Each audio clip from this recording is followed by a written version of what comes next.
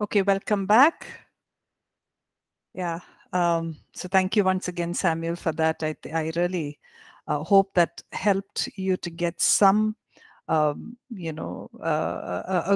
bit of an understanding, a glimpse of, how this works. I just want to bring about a question, not a question, I think it was an observation that Christopher made. Christopher, you made an excellent observation.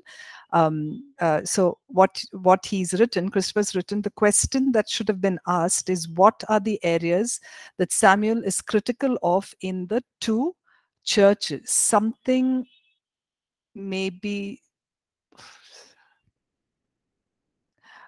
some things may be wrong in these churches. This may not be a father-son relationship problem, but Samuel sees things that are going wrong in the church and is unable to tell his father, who is in leadership position in the church. Okay. Now, so even as we've gone through this conversation, you do see that part of what Christopher has understood is true. Now, something that I want to specify here is, when the counselee may be talking, there may be certain understanding that you have, that this kind that Christopher has written, is that yes, maybe this is the issue. However, as a counselor, you've got to be careful to probably not jump the gun or jump the line way ahead of the counselee having understood the problem in itself. Okay, so maybe initially when they're talking, you immediately have figured, okay, this is what this could be, that could be it. But what you're attempting to do, how it becomes a personal problem, is when you help the counselee themselves to draw it out, to help them draw that out through your conversation, rather than maybe bringing out something way beforehand, till even maybe before the counselee is ready for an understanding such as that. Like, for example, as Samuel brought this out, Samuel was very clear. I think he had a lot of clarity about what the issue was. But I think as he spoke, we figured out a lot more of clarity. There are times that counselees don't have clarity at all. But to bring them to that place of clarity may require that you go with them at their pace, rather than having bought it out for them way before that they have reached that pace, so that you don't run ahead of them, so that you walk alongside with them in their understanding as well. So that's a great a great skill if you're able to pick up what could be an issue, but to also remember to take it at the pace of the counselee, so that you can actually help through that. Okay, so anything else, any observation and any question quickly before we move ahead quickly for the last two?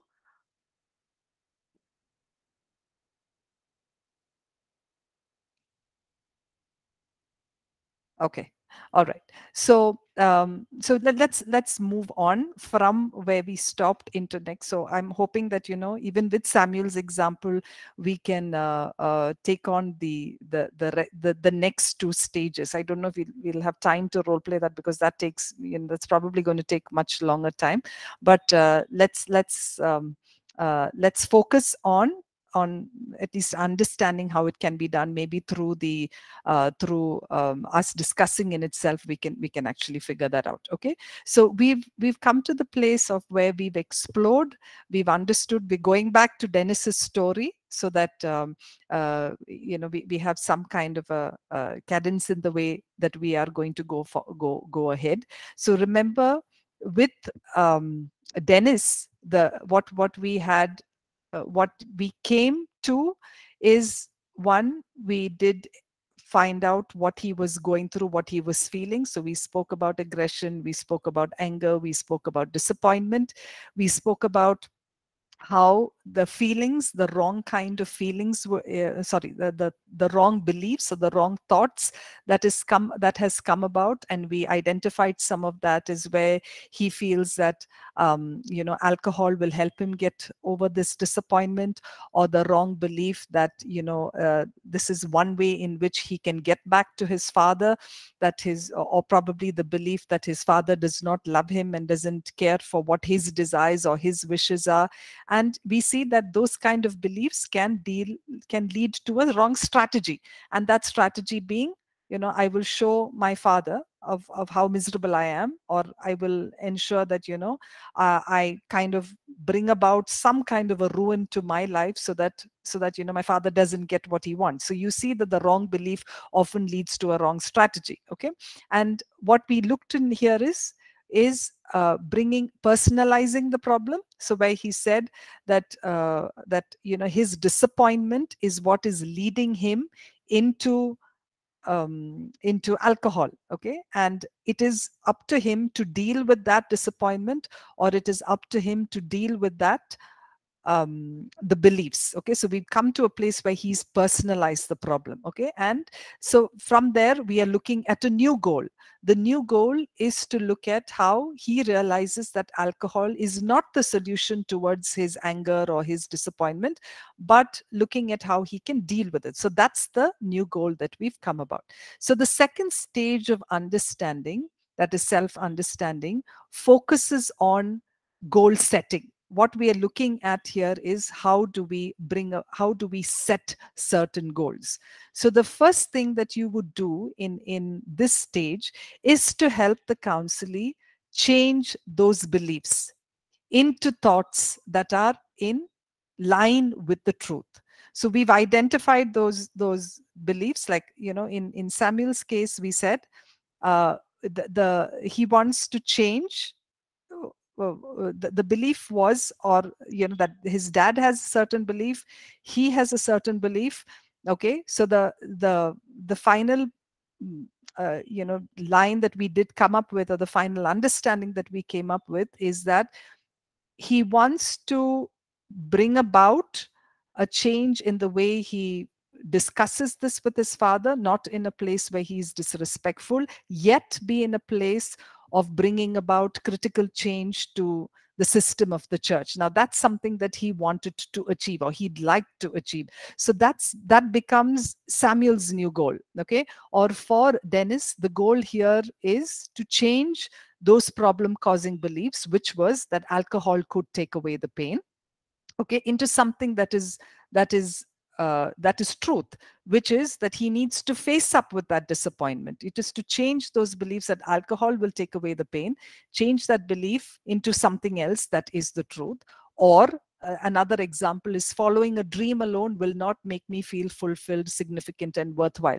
So to help change that belief, or to bring about another change of belief, that maybe parents have good intentions for the parent. My father does not have a good intention for me.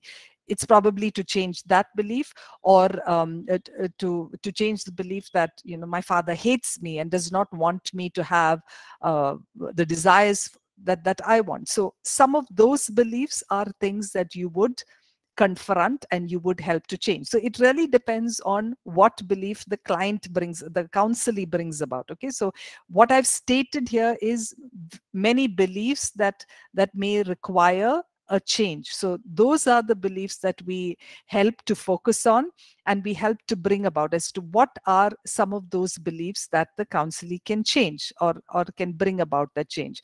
Now, how do you change those wrong beliefs? You remember we spoke about that in our previous class of counseling, a model of counseling, the ABCDE model. So you take that certain belief that the counselee brings about, and changing. So to remember that just changing the beliefs can be extremely powerful, and can bring about a huge difference in your process, in your counseling process, as well as in the life of the individual themselves. So for example, for Dennis here, this belief that alcohol will get over my pain or my disappointment in itself is a belief that seems to be etched in. Okay, so he identifies, you help him to identify that belief, okay, that basic wrong belief of what he's thinking of, and you come to a place of working with him to dispute that belief. Because beneath every problem, or beneath all problem causing beliefs, there is a something that needs to be exposed, or something that needs to be disputed.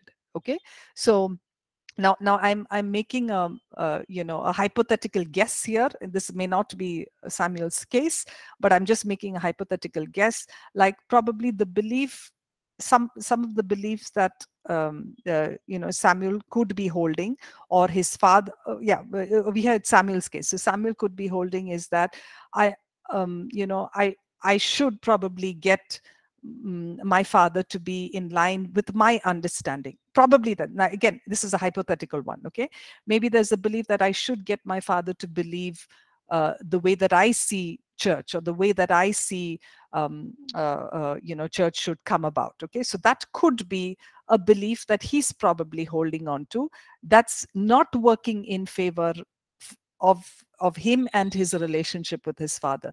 So if he were to identify that belief, maybe you help to dispute that. And probably the way that you dispute is to again to explore, to see is how much would you be able to change the belief of your father, how much would you be able to reinvent what your father believes in. Okay, and what would it mean to accept the belief that your father has. Okay, so that again, that's where you come to a place of disputing that belief, because what you're doing is encouraging them to dispute something that is creating a tension, or an issue between him and his father. This is specifically with the second part which he said, being critical of what his father believes in, and that as a result could probably come about as being critical of him as a person, or being disrespectful of him as a person. Okay, so again, this is just hypothetical. I've just made that up. It's probably not even Samuel's case, but just bringing it up so that you have an understanding of how that some of these wrong beliefs, or erroneous beliefs, or beliefs that you hold on to can often set the pattern in your own behavior. Okay, the next would be to replace it with a true belief, or that which is in harmony with God's word. And we see that here in Dennis's case, is you are changing, you're going to dispute the belief. So maybe certain questions of you've probably chosen alcohol to get over your pain and disappointment.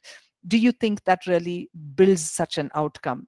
Do you think that really is helping you to do that? So then you are helping him recreate that, disputing that, and getting him to replace it with a new belief, either with God's word, or either with something that he begins to understand. So through your further exploration here, you may not be the one who's giving the advice. You can give a suggestion, saying that that some of these beliefs can be turned around, or can be replaced by God's word. Like for example, let's suppose if he's a believer, you would say, you would bring about God's word, and says, how does God bring about promises in his word of how one can deal with their disappointment, or regrets. Okay, or what are some other ways that you could look at how you could deal with your disappointment. So he may come in about as, if I were to maybe talk to somebody a little bit more about what I'm disappointed at, maybe I will come to accept some of these things. Or maybe if I do focus on doing something a lot more healthier, it may help me to calm down my disappointment. Or if I can come about to think about that, just being a rock star is the biggest goal of my life, to understand that that may not that's not what defines me, that's not what defines who I am, but there is something else that defines me. So helping the individual to come out with a alternate and healthier and a truer belief is what you are attempting to do within this pattern of goal setting. Okay, now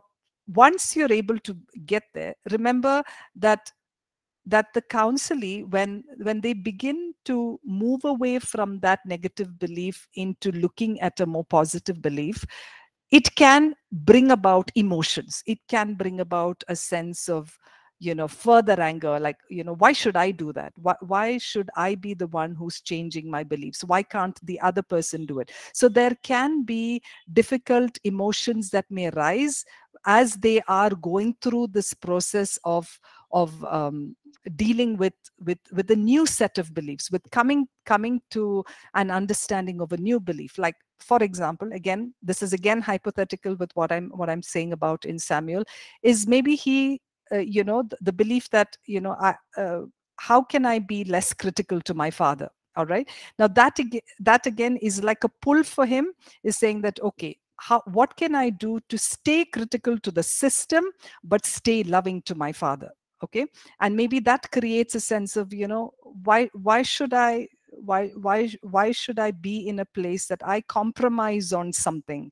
I compromise on coming to church, all because, it helps my father feel, less critical. Maybe it's something like that. So there again, there are certain emotions that do come up, and that's what you would help to deal with. Sorry, I think there are some questions, or wait, I'm not able to see my um okay, I think they're just observations. Sorry. Yeah. So that's what, if Samuel's going through that understanding that, okay, maybe I need to work on how I can be more respectful. Maybe through my words, through my behavior, I express criticality to my father. How is it that I can change that belief and work on something else?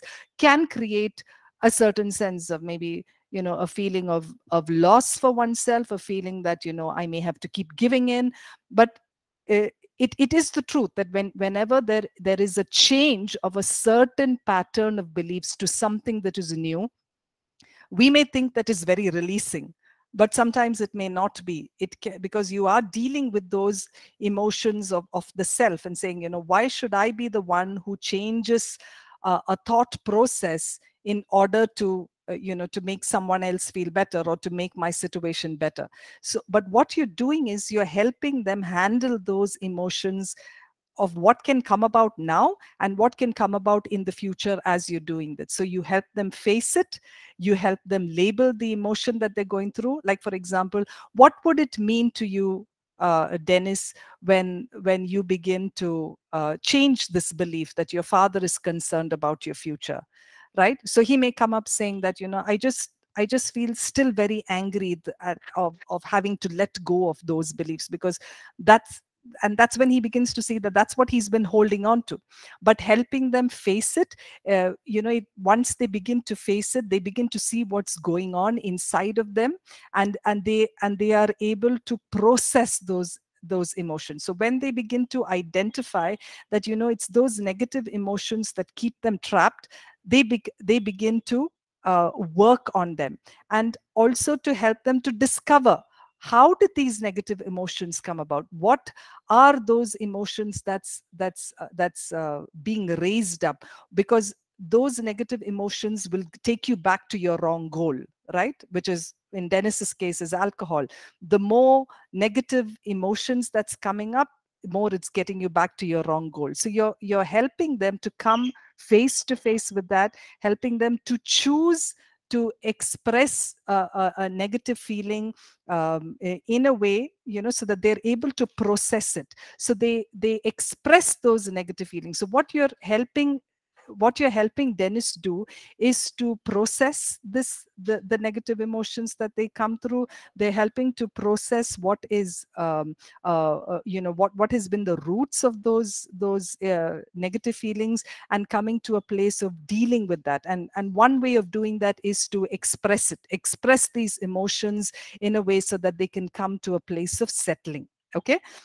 So as you work through that, then you move on to the next place of helping them make changes in that new understanding. Like, for example, in Dennis's case, there is there is a new understanding of how how he needs to deal with that anger and that resentment towards his father. Okay, that he may be realizing that his addiction is causing him more harm, or he may come to a place of understanding that that uh, even this wrong thought of, or the wrong belief that the more that I get into alcohol, the more that I am showing vengeance on my father. So all of this, what you're doing is you're emphasizing the importance of change, and you're doing it in those different 5 areas that we spoke about. Okay, so you're not just helping them change the belief, not just helping them work through those negative emotions they're going through, but you're making the change of these beliefs reflect in their new understanding. And in how? In all of these 5 areas: in the physical area, in the volitional, relational, emotional, as well as the spiritual area. So in the physical area, you're coming to a place of encouraging him to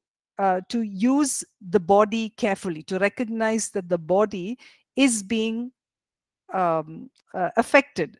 And so, for a believer, what you're helping them do is you're changing the system of belief that the body is, is a temple of the Holy Spirit. And what you're doing through that counseling is to ensure that they understand that belief in such a way that you reflect change in that. Okay, so when they understand that they're holding a wrong belief, that it's okay to do anything with my body, it's my body, even that understanding of just changing it to know that this body is the temple of the Holy Spirit, that in itself brings about a change in the way that they deal with their body. Or let's say in the emotional part of it, where you're helping Dennis here to get in touch with his feelings that may be so deeply ingrained, will help him. So the more that he's in touch with it, the more that he labels it, the more that he understands that, yes, I have feelings of anger towards my dad, I have feelings of vengeance towards him. The more that he understands it, the more that he's able to work through it. So look back at what Samuel said. I think he put it up on the chat here, is that moment of where he understood that what can I do to change my critical spirit. Just knowing or just identifying that there is that spirit within me in itself brought about a reason to say, okay, I need to change the way that I feel about this, or the way that I interact with my father, in the way that these emotions keep coming out. So just coming to that place of getting in touch with the feelings helps them to commit to a place of change. Then is the rational being. We spoke about changing beliefs. Okay, how that just renewing your mind of the beliefs that you have in itself brings about a change. So for Dennis, just this feeling that alcohol helps me deal with my disappointment, just understanding that that is not true, that cannot be true. There has to be something more, or identifying that it is God's word that brings about a change in the disappointment. Or maybe engaging in other areas where you can work through the disappointment, or talking to somebody about it, talking to a counselor about it, can help to work through that disappointment, is the rational part of it. The volitional part of it is where you're helping the counselee see that they have the power to choose. And no matter what the feelings are that's influencing them, they have the power to change what they want. So like for Samuel, it's probably just to understand that he has the choice of, the next time he's in interaction with his father, how is he going to say something, what is he going to say, how is he going to express it. Maybe asking himself, does this sound critical, is this something that is timely to really bring about to my father. So that is the choice that you help to bring about that change. And lastly, of course, the spiritual part of it, where you are getting them to a place of understanding that, or to an awareness that there are these 3 things that are affected: either your security, your self-worth, or your significance, right? And to help them believe that the more that you find security, significance, and value in Christ, the importance of how you base your life on something else diminishes. So that importance of the change in thinking is based on that foundation, that my inner security, no matter what I receive or what I achieve or where I am, my inner security or my significance comes from God himself. So you come to a place of helping the counselee make commitment in these 5 areas. Now remember, like in Samuel's case, there wasn't a commitment for the physical. There's nothing there, right? I mean, in his case, there's no change area in the physical. There's no relevance there over here. Okay. There is a change maybe in the emotional part of it, the way that he feels about it. There is a change in the way in the rational part of it. There may be change in the way of the volitional part of it. Here again, there isn't any specifically with spiritual here, right? But what you would focus on maybe in Samuel's case is more emotional, rational, and volitional. Okay, so remember that it's not that all 5 areas probably requires an area of change, and that really matters on how much you've assessed and seen what is it that's causing that deep sense of distress or deep sense of a problem that is going through. But here in Dennis's case, all 5 areas of functioning is what will definitely require that change. Okay, now after your goal setting, so you've kind of figured out what are steps that you would need to look at.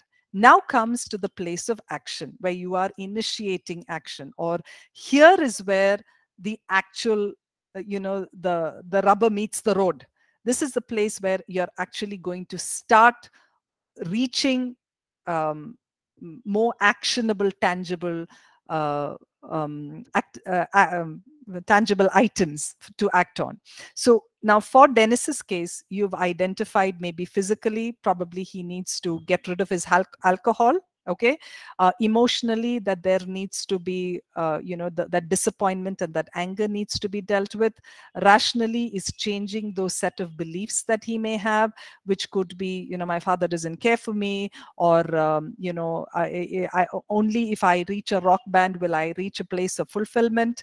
Okay, volitionally is helping him make those right choices, and spiritually, of course, it is to track him back into what his true place of identity is, that a career doesn't dictate his identity, or the way that the father sees him doesn't dictate his identity, is probably the broad goals that you would have come up with. Okay, now when you identify a goal, what are you the next step is to move them and find out the steps to reach that goal. And I know a lot of you would have come through these SMART goals. Okay, they are more, you use them a lot even in management, where you specify the goals. So like for example, in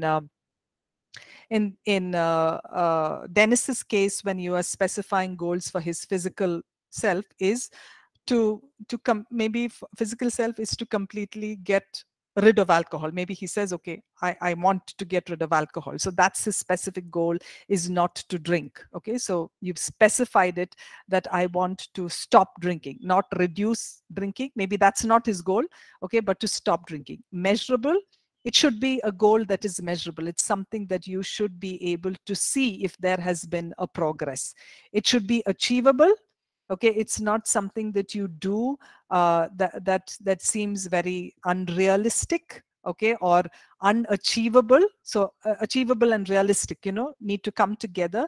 That's something that you can hold tangibly to, and something that is time bound. Now these can be even looked at, let's say, even the emotional area of functioning, where there are certain specific goals that I want to work on the disappointment and the anger that I'm feeling. Okay, measurable, how does it become measurable, is by the end of this week, the way that I interact with my father will help me see if that disappointment and anger has come down.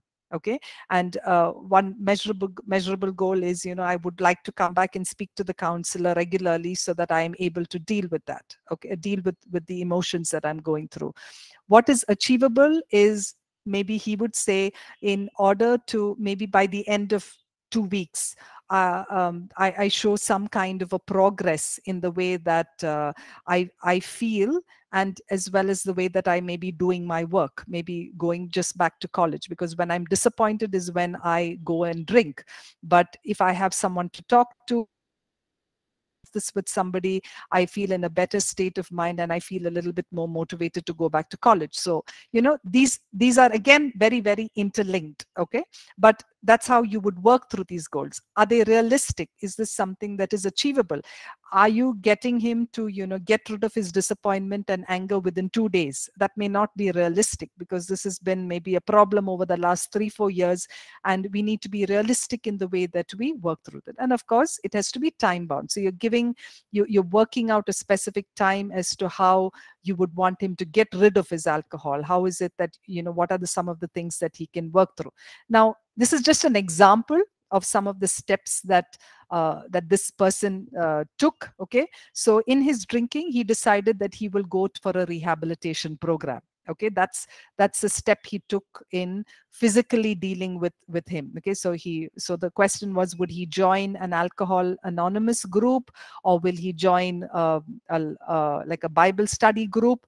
Now that was something that was in discussion. So a rehabilitation program is a step that he took, that this is something that I will do.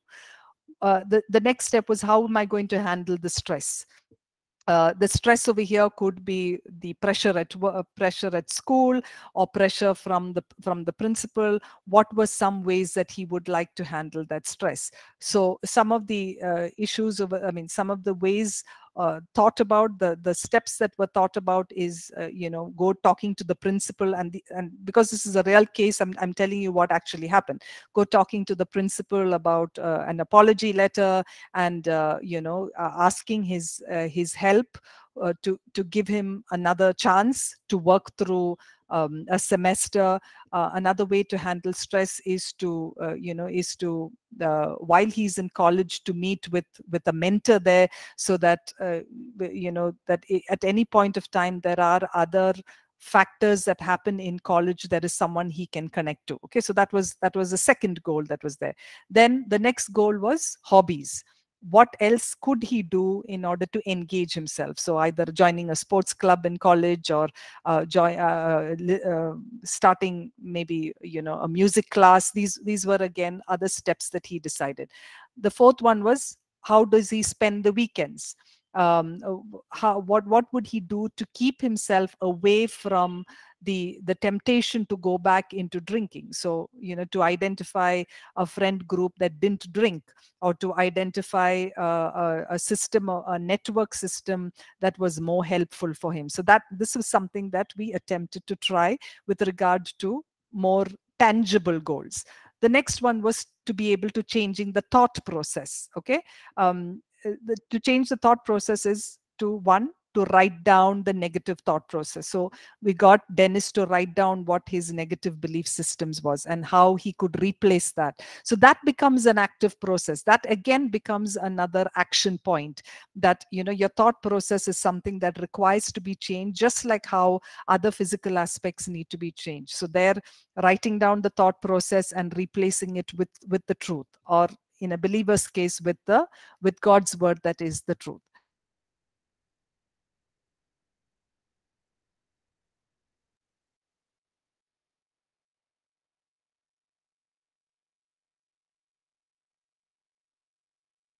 Being made, in order for change to be sustainable, it needs to have a reinforcement. There needs to be certain rewards.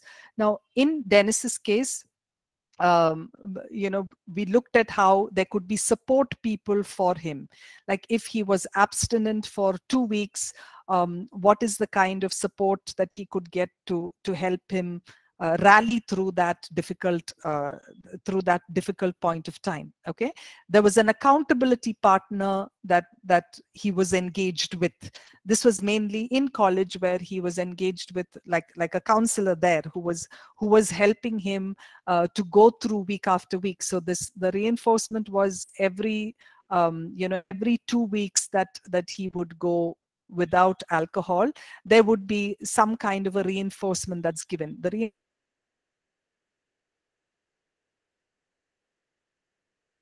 a place of giving, maybe within his class, really looking at his progress and helping him feel better about himself. So what the counselor did there was got him attached to a college group and helped the college group to encourage him to get him to join in their group and have an outing with him. So that was what was a reinforcement that was there.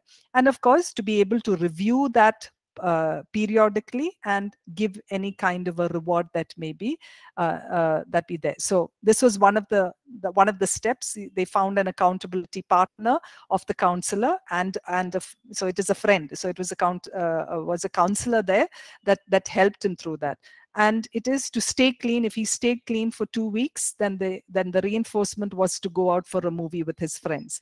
And this was, again, like I said, instituted by the counselor along with that group of friends to help him in that journey. Okay.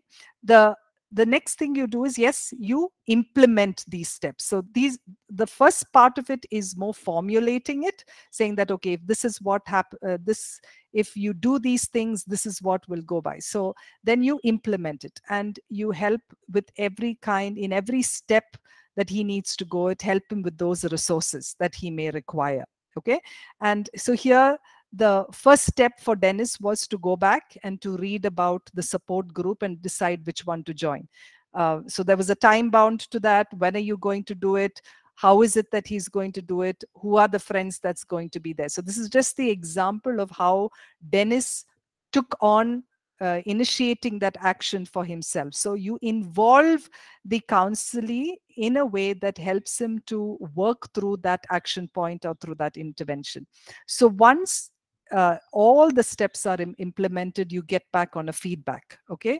And figuring out how the entire action part has worked, with all the goals that the counselee set with the counselor, with all the steps that they went in, how is it going? So there is a general loop that takes place. Every time there's a new goal that is placed, every time there's a new action point that's placed, there needs to be a feedback where there is a recognition for what he's done well, and also or confrontation in case he slips back. Suppose he was doing well for 2 weeks, the third week he slipped, he went back into drinking. Maybe that's the place that you confront and figure out what brought him back, what was the trigger point into going back into alcohol again. Maybe it was, I just felt disappointed once again. So you may have to rework that goal once more, go back to that emotional place and help him work through that. So I think one thing that I want to mention here is, when a counselee slips, that has nothing to do with your efficiency or the process of counseling. Counseling is all about recovery in counseling also is about trial and error. There are times that they are going to fall back, okay, but that doesn't at all express that the counseling relationship has failed. It's a process.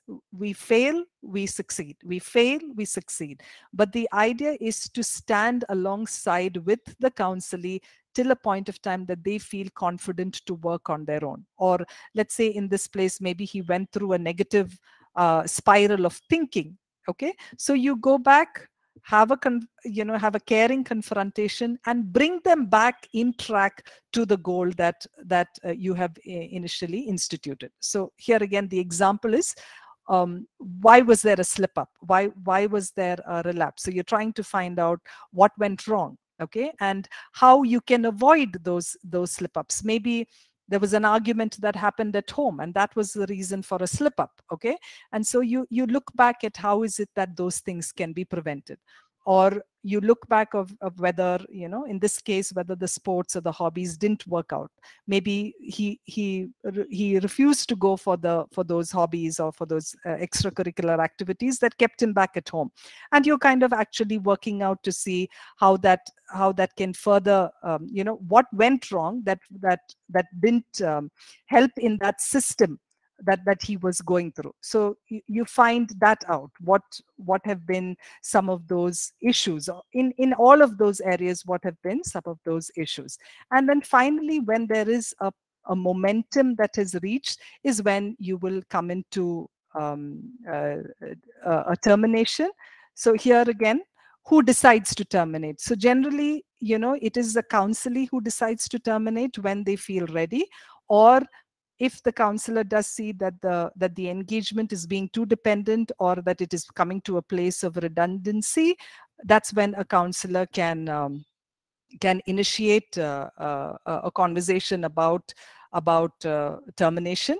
And of course, what does the counselor do is you express that you are ready at any point of time, that they may need a follow-up or any kind of a future session that may come by. Okay, so so in short, this is how a process of counseling does happen. Okay, we move from one step into the other. Now, like I said, it's very hard to role play all of these stages in one, and a lot of times it's very organically done. However, um, if you have a broad understanding that, once you've explored it, you come to a goal that you would want to fit in, which is where we stopped with Samuel.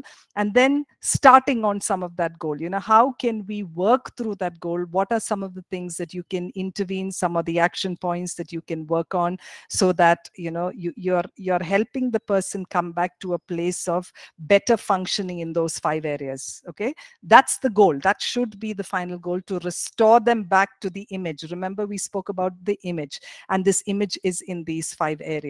So as we said, it really depends on who the person is, the counselor is. When they are believers, yes, the spiritual part of it gets is something that we work with.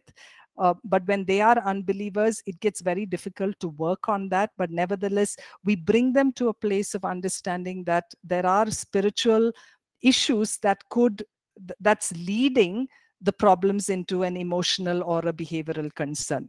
Okay.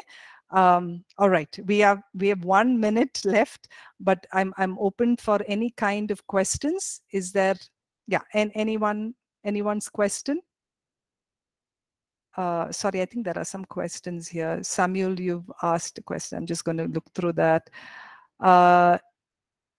In Samuel's case, wouldn't church attendance be a physical aspect? No. What is the physical aspect is all what that has to do with the body. So that's the physical aspect. Church attendance has a lot to do with no, church attendance doesn't have to do with the physical aspect. Church attendance has a lot to do with what you're going through emotionally. Your interaction with what you are feeling as you are sitting in that church. So it has to do with your dealing with your own emotions as you are there. A sense of, maybe a sense of dissonance, a sense of disinterest, a sense of anger. All of that is coming from your emotional sense. So that's the aspect that we may need to deal with. I hope that's clear, Samuel. And you've written, and also being a part of a church is essential for spiritual growth. So would that be the spiritual aspect too? Because one concern that Samuel's father may have is that his son is not attending church will hamper his spiritual health. That's his father's concern. Is that Samuel's concern? Does Samuel feel that or think that going to church is what makes him identify his relationship with God? Or is it something else? So it may be Samuel's father's concern, but not really Samuel's concern. At least that's the way that was assessed.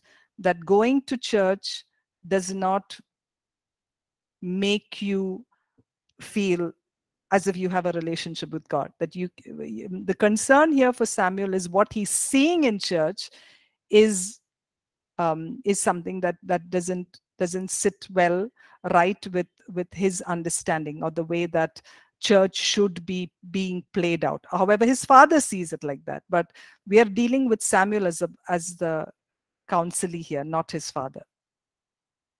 I hope that clarifies that. Yes, yes, it does, Pastor. Yes. Thank Okay. you. Yes. Yeah.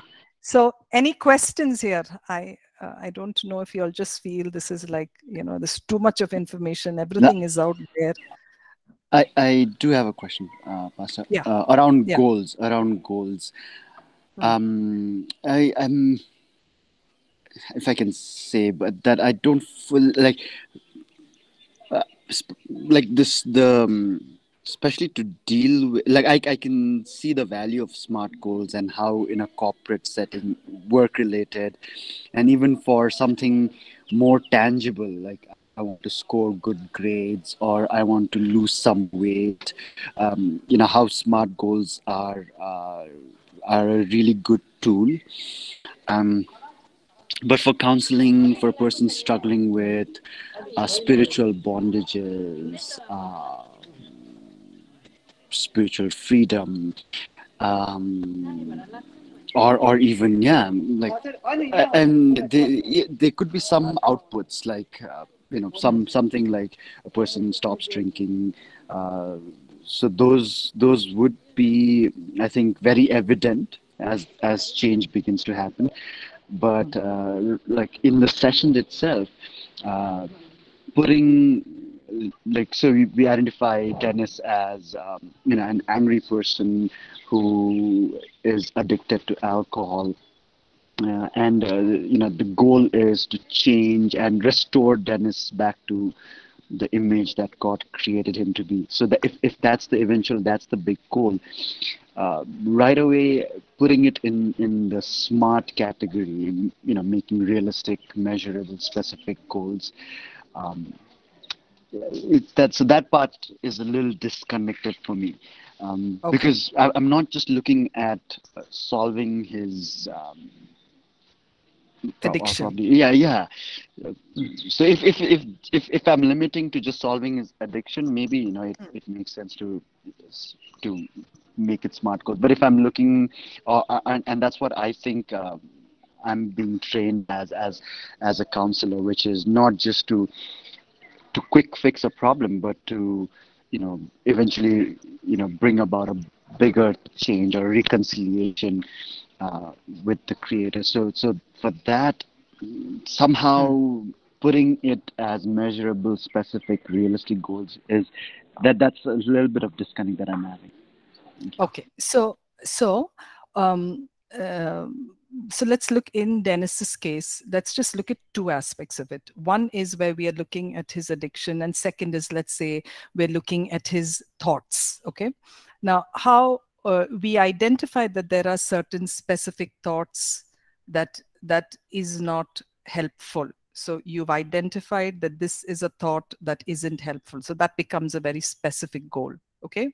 Now, how does it become measurable? Now, remember, you're not writing this down, but then I think it's in your conversation with the client, with the counselee, you are bringing this up and say, okay, how can you identify that, that when you work on this thought or when you change this thought, what will you see as an outcome or as a result? So that's what you're helping the counselee to understand, that the more that I work on this thought, I will see this kind of a result. Okay. So measurable may be something like he may say, the more that I, probably focus on God's word, I will begin to, maybe every morning that I get up, I'm not getting up with this feeling of a disappointment. So that kind of becomes like a measurable. I know it doesn't seem as if you can touch or feel, but what you're doing is helping the counselee see, by working on this, what are you expecting to see?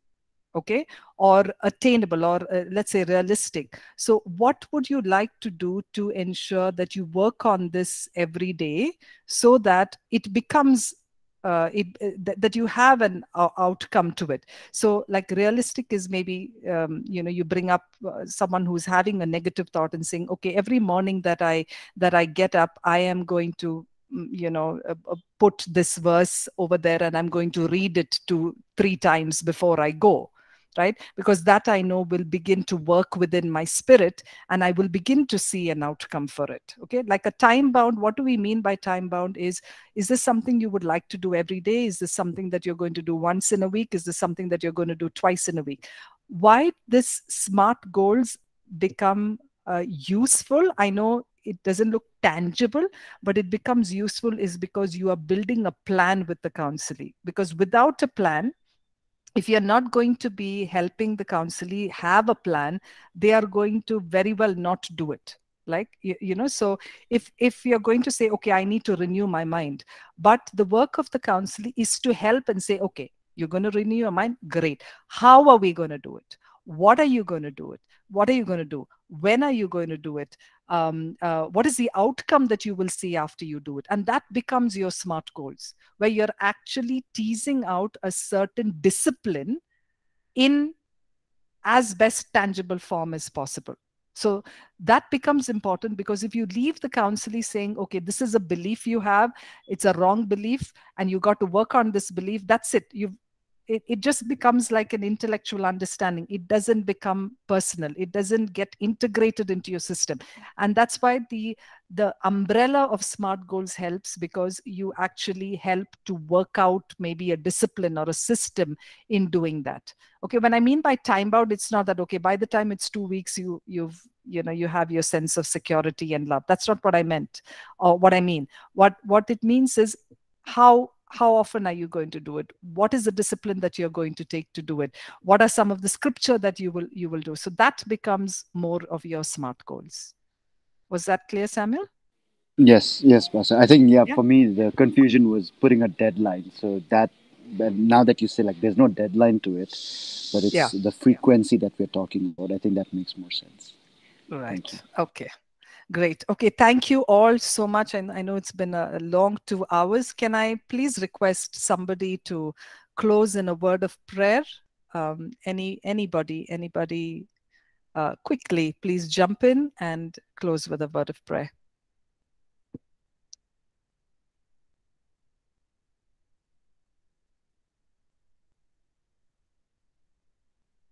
I'll pray. Let's pray. Yes, Shay. Thank you. Mangi, thank you. Okay. Father, we thank you for this morning. And we pray, Jesus, that what we've learned will stick in our heart, Lord, and we, even in our everyday conversation, as we talk with people, as we meet people, our families, our friends, let these skills, Lord, be put into practical, and let us learn more and more. Be with us until we meet again next week. In Jesus' mighty name we pray. Amen. Amen. Thank you so much, Mangi. Thank you all. God bless you. We'll meet again next week. God bless. Bye-bye. Thank you, Pastor. Bye. Thank you. Bye-bye.